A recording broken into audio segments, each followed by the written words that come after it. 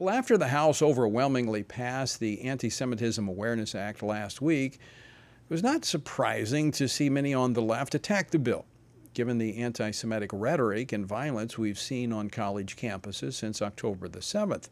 But the legislation has also drawn conservative critics as well. Some have claimed that the bill violates the First Amendment, threatening free speech. Even more concerning is that there are suggestions that this legislation would make the message of the gospel illegal. What's behind these accusations? This is not the first time we've seen this language. In fact, President Donald Trump in December of 2019 actually put forward this same language as an executive order across the entire federal government. Well, breaking this down with us today is David Bernstein. He's a professor at the Antonin Scalia Law School at George Mason University and recently published an article at National Review Online with the headline, "What People Are Getting Wrong About the House Anti-Semitism Bill." Professor, welcome to Washington Watch. Thanks so much for joining us. Thanks so much for having me. So describe the text of this legislation, what it would do and what it would not do. Well, the first thing, which is the most important thing about the law, is that it would ensure that Jews are protected from discrimination on campus. When Congress passed the '64 Civil Rights Act, it excluded religion from protections to protect religious schools. And until the Bush administration, the position of the government was that Jews are religious groups that are not protected. But since then, every administration has agreed that Jews are protected as an ethnic group from ethnic discrimination, and this law would codify that, make it into the law. So that's the uncontroversial part. The controversial part is that it says that when a Jewish student sues for a university for discrimination, when determining whether the discrimination in question that's alleged was in fact discrimination, or whether it was just a coincidence or something else happened, that the Office of Civil Rights may use a definition called the International Holocaust Remembrance Alliance definition of anti-Semitism in determining whether someone was engaged in discriminatory intent. And one example that is given in the definition is that traditional Christian doctrine that has been used for anti-Semitic purposes, if it's used to being criticized, if it's being used to criticize Israel, may be anti-Semitic. And that's all it says. That's exactly what everyone's already doing. It just makes it into the law. And let me give you an example of what sort of thing this would actually affect. Imagine someone says, it's no wonder the Jews are murdering Palestinians left and right. After all, they killed Christ. Right? I don't think anyone would doubt that that might very well be an anti-Semitic statement. It doesn't ban people from preaching the gospel. It doesn't even ban people from saying Jews killed Jesus. Doesn't ban people from criticizing Israel however they want. It only says that if we're trying to determine whether someone made an action that looks like it was discriminatory, if they also were making statements at the same time, those statements might be usable for discriminatory intent. Well, I may get to that in a moment from a theological standpoint, but I want to step back for just a moment. This is the identical language that was in the executive order that was promulgated by President Trump. It makes reference to this international standard that about 1,000 different government entities actually use. So this is not like it's a new definition of anti-Semitism. And the example that you just used is about one of 15 that the International Holocaust Remembrance Association puts forth. So this is not new, am I correct?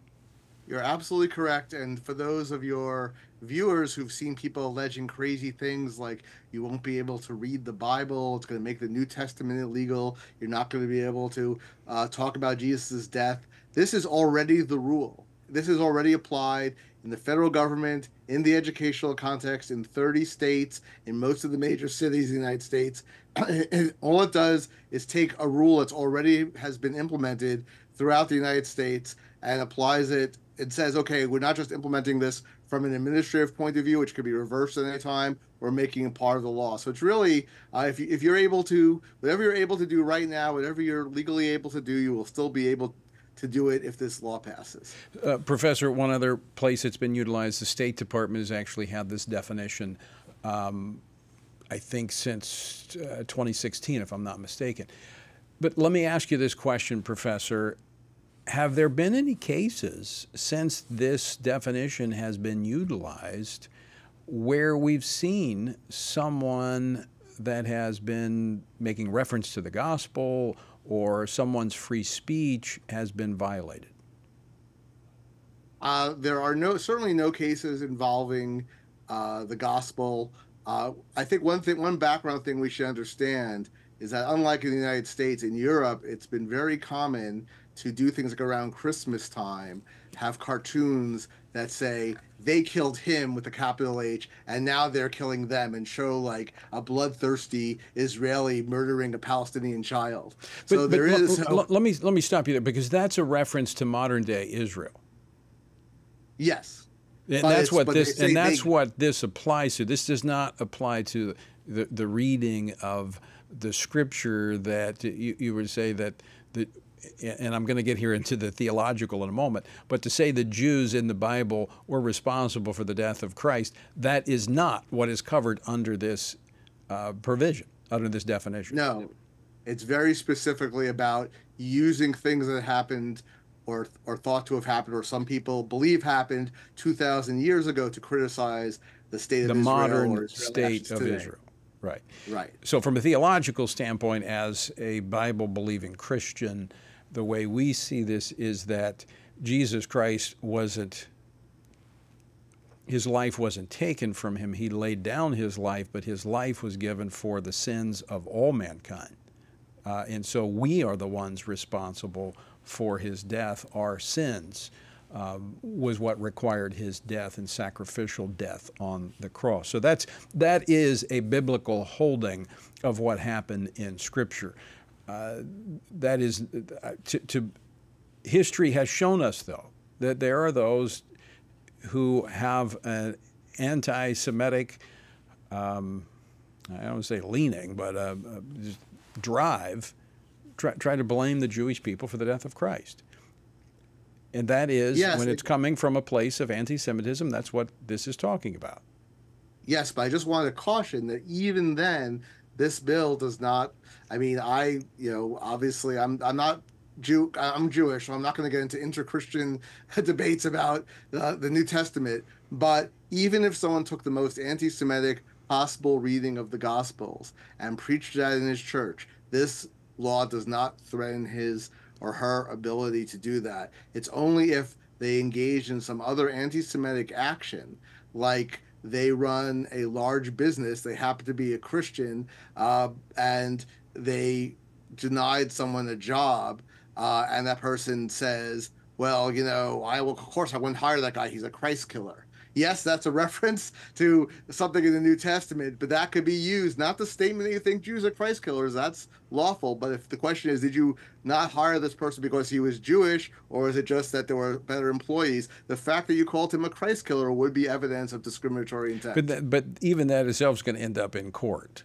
I mean, that's what's going to end up happening with that. But this is designed to address not beliefs, but actions. Correct, and it's not a criminal law. So people who say, "Oh, people are going to go to jail for preaching the Bible," it's only for civil actions, only for evidentiary purposes. So there's been a lot of exaggeration. I'm not sure the people who are saying this have actually read the bill. I don't know what their motivations are, but I don't know if I've ever seen so much distortion over something that's really so inconsequential, in the sense it doesn't change what's already the law, basically. Well, Professor Bernstein, that's kind of my next question is, well, then there was no, dust up in 2019. In fact, I was the chairman of the U.S. Commission on International Religious Freedom. Now, we didn't focus on U.S. Policy, but we focused internationally. And one of my last hearings that I chaired under the Trump administration was on anti-Semitism in Europe. And that was a part of this executive order that the president executed to deal with this issue in the United States across the federal government. There was no controversy. There was nothing was said like what we're hearing today. So why is it a problem now that the Congress has taken action to codify the provisions of this into law?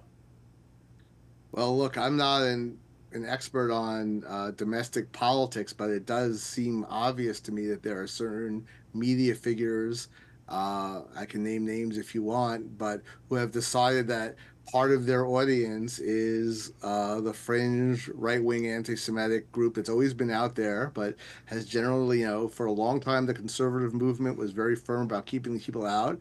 And there are some people who are entrepreneurial who said, there is this faction of the American right that's always been kind of suspicious of Jews, and we're going to play them to get our clicks, to get our viewers. If Fox News won't put me on, I'll just appeal to the more fringy people.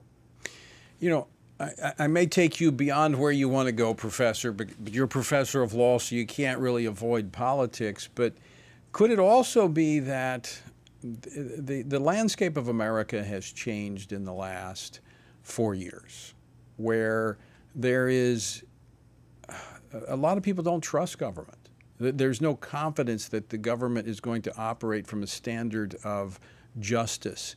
And so there's this fear now that any power given to the government, we read into, and there's an element that reads the worst into it.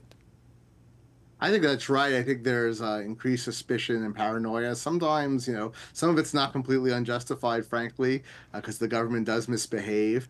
There are also abuses of some of these civil rights laws where we know that there are people who have said relatively innocuous things who then get brought up on charges on campuses or sometimes lose their jobs. And that's a fear. And that fear is not completely unreasonable for anti-Semitism as well, that people could be fired or punished unreasonably. But that's not really what that's a real problem with what we call hostile environment law. That hostile environment law could be used to suppress speech. But like I said, this bill doesn't change the way things are right now. It doesn't add anything to what hostile environment law currently says. There are problems with overreach in enforcing some of these types of laws, but that is really not at all specific to this legislation, which doesn't really move the ball at all. It just codifies what's already in place. And I'm all in favor of reconsidering whether the scope of some of our civil rights laws go too far. But I'm not really in favor of saying, well, everyone, we're going to single out Jews and say we can't protect Jews from anti-Semitism, but other groups do get protection from discrimination in the same context. That said, Professor, do you see anything in the House version of legislation, which now is the Senate's going to take it up, and I assume may take it up this week? I've been talking to some of the sponsors over there. Is there anything that can be addressed in the present language that could address the concerns that are out there? The only thing I could really think of is that one thing I don't think we've even mentioned in this discussion, all those 15 or so examples of anti-Semitism that are provided in the definition, the IHRA definition, they're all given as things that could, in context, be construed as anti-Semitic. In other words, they're not saying that anytime anyone says something like Israel should not exist, Jews don't deserve a homeland, they're not saying that's always anti-Semitic. They're saying in context, in a particular context, you could potentially use that as evidence of discriminatory intent. So, and I have to say, some advocates on the other side who favor this also miss that nuance sometimes, and they say, well, you said it's anti-Semitic. So I think they could potentially clarify that none of these examples are definitive, and they could also clarify that no one's going to be punished. I mean, it does say that no First Amendment rights will be violated, right, but they could, I think, add something to the effect that no one will be punished simply for saying one of these things. It's only, again, it's all in the bill, but I suppose you could make the language clearer and bolder so that it's much harder to miss and make the emphasis there. Okay. But I don't think the bill is really that ambiguous. So Professor, I think it's fine. We're going to have to leave it there. Class is over. But I want to thank you for joining us and being on Washington Watch today.